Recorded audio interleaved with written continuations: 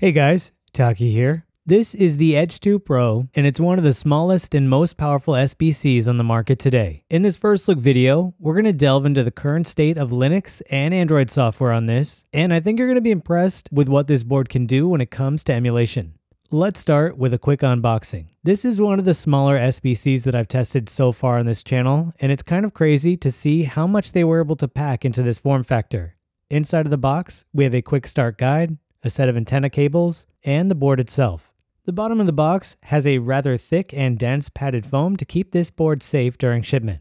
I don't know if all of the shipments will work like this, but my board came inside a slightly bigger box, which included a fan mounted to a metal heatsink, some screws, and a thin thermal pad. This processor has a very high performance ceiling, so we will need to use this fan to keep the temps at a manageable level. This fan is also a lot smaller than the fans used in other RK3588 boards that I've tested, so I'm interested to see if it will be able to hold up to the test that I've already done. It's always interesting to see some of the subtle differences between the companies that are making these kinds of products, and so far, I'm very impressed with the presentation of the Edge 2. This is the first product that I've ever used from this company, but I have used a lot of products from their competitors. One thing that I like that they're doing, for example, is they have quick access to the schematics, data sheets, and CAD files printed right on the Quick Start Guide. Other companies also provide some of these things, but they are usually tucked away online and require you to go scouting for them. As with any product of this size, the layout and the included features are going to be very important. I think it would be fair to classify this as a credit card SBC, and it manages to keep the total footprint down with some component mounting choices and a slight reduction in I/O. Starting from the top, we have a single USB 3.0 port that can output 1.5 amps and a 3.1 USB Type-C port that can also function as a display port, a full-size HDMI port, a second USB Type-C port for power delivery only, and a USB port that can output 1.3 amps. On either end of the Type-C ports, we have RGB lights that change depending on what you're doing with the board. Going around the board clockwise from the top, we have a tiny RTC battery, 3 physical turtle switches for reset, function, and power, a microphone, 3 camera connectors, a second microphone, an accelerometer, and our Wi-Fi and Bluetooth module. Based on my tests, this seems to have full support in Android and in Linux. I'll also point out that my board came with RAM and eMMC modules from Samsung. There's not a lot going on the bottom of the board, but we do have the ability to add 2 screens to this and 2 additional I/O boards if we wanted.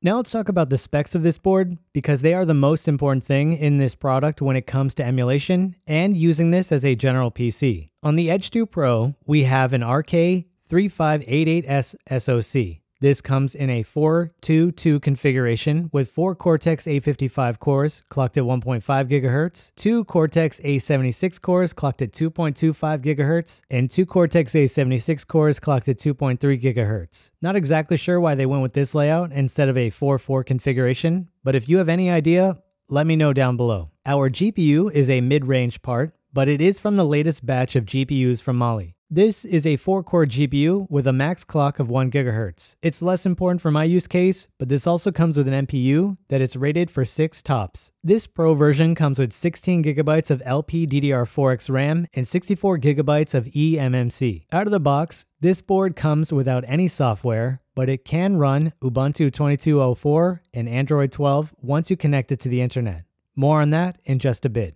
I want to show you a comparison with a slightly similar SBC that I've already tested with this processor. This is the Core 3588J from Firefly that I did a video on a few months ago, and it's about the same size as the Edge 2. The main difference between these two boards is that the Firefly one uses a slightly better version of the RK3588 processor, and that it uses a larger carrier board to function, while the Edge 2 does not. So far, this will be the smallest total package that I've ever tested with this new RK processor. So let's get started with assembling this device because I cannot wait to test it out. I'll start by applying the thermal pad to the top of the SoC. This isn't the best for heat transfer, but it should be good enough for these tests.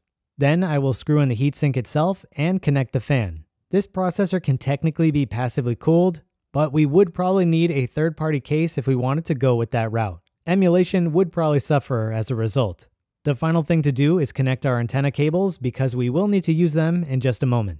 Now this board does not come with a power adapter, so we will need to supply our own. Unlike lower-end SBCs, the 3588S consumes a lot of power. Thankfully, Ugreen decided to sponsor this showcase by sending over their Nexode Mini 45-watt charger. I've bought many products from this company that I use to make these videos, but I've never had a chance to use any of their chargers. This is a GAN charger, so it's a bit smaller than some of the other 45-watt chargers that I own, and it takes up less space on my power strip. The cool thing that this can do is supply power out of both outlets at the same time. Our Edge 2 uses upwards of 25 watts, so we would still have enough power left over to also charge a phone or other device while using this. This thing is on sale for $30 on Amazon, and I'll put a link down below if you want to learn more. The only thing left to do now is to plug this in and get started. This board comes with an empty eMMC module, which is not standard practice in this market. The Edge 2 is supposed to have a coprocessor that helps to flash the internal storage with firmware that you download onto the device. The name for this system is a bit weird, but I have to say that this was the smoothest process that I've ever gone through to get one of these guys up and running.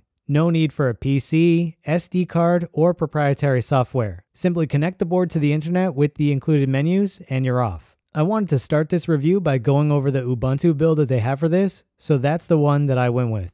Once the download is finished, the installer will handle burning the software to your internal storage. More companies should go this route because it is very user-friendly. After a reboot, I am greeted with a semi-stock Ubuntu image. I'm going to set this up with some software off camera, and I'll come back after I've got everything that I want squared away. This is about a day after I filmed that last section, and I want to say that I did not expect to spend as much time on the Linux side of this SBC. I thought I would come in here, show some web browsing, maybe some video decoding, talk about how the GPU performance wasn't that good, and then quickly switch over to Android for emulation tests. That is not how things went. While there is still some work to be done to this system, I am very impressed with how this thing holds up as a PC and as an emulation device on the Linux side. So very quickly on a high level, sometimes these SBCs come without hardware accelerated graphics, opting instead to render things out using the CPU while people try to reverse engineer an open source driver. We have a fairly powerful CPU on this board. In fact, it is one of the most powerful open source processors available right now, but software rendering is very slow compared to being able to use the GPU.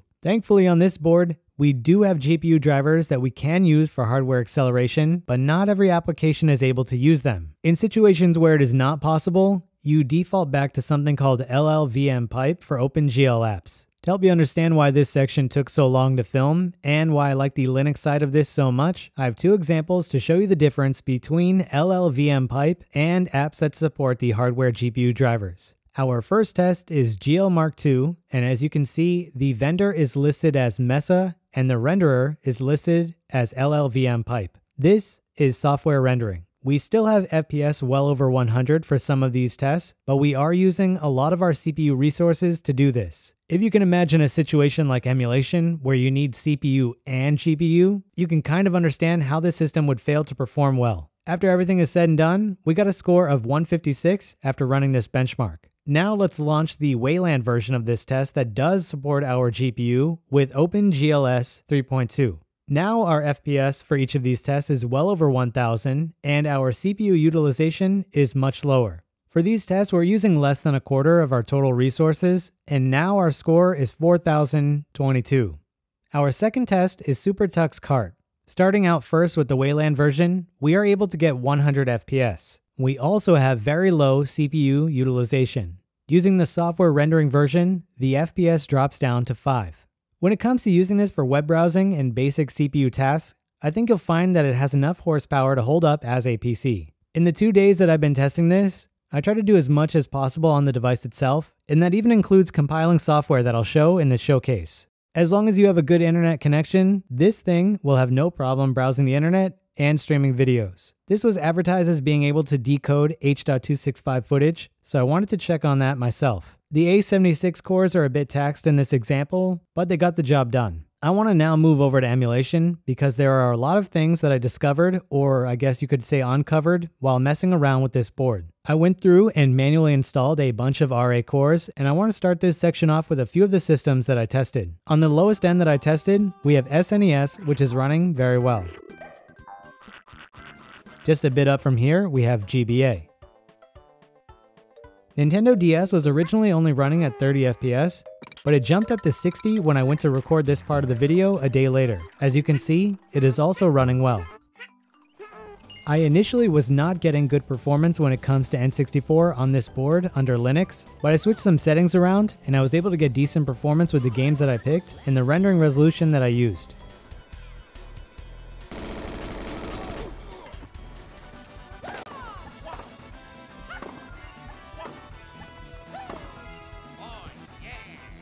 When I went to test PS1, I was seeing some of the sluggish performance that I saw when I originally reviewed this processor a few months back.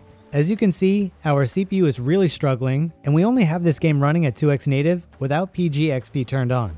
It turns out that this is using software rendering, but it is possible to get a Wayland version going. With the help of Stenzek, I compiled DuckStation from source on my Edge 2, and the difference is night and day. Now we are able to run these games at 5x native, and I actually think we might be able to turn on PGXP without any issues since our CPU usage is so low. It seems like these games are running on the A55 cores, so we might be able to get even more performance by switching the Affinity over to the A76 ones. So far so good, but obviously not every emulator is going to work that well. Dolphin is a big outlier given that it does not have any Wayland support right now. There was an effort a few years back to add Wayland support to Dolphin, but that seems to have died with only some one-off patches made by people that are in the same situation as me. As you can probably guess, GameCube games are way out of reach when we are forced to resort to software rendering. It's a big shame because this board would chew through GameCube and Wii games under Linux if it could. The company supplied an SDL version of this emulator in their reviewer guide that does not seem to be using software rendering. I set God of War to 2x and thought we probably had enough power to go to 3x, but the audio gets choppy, so I went back down to 2x for this system.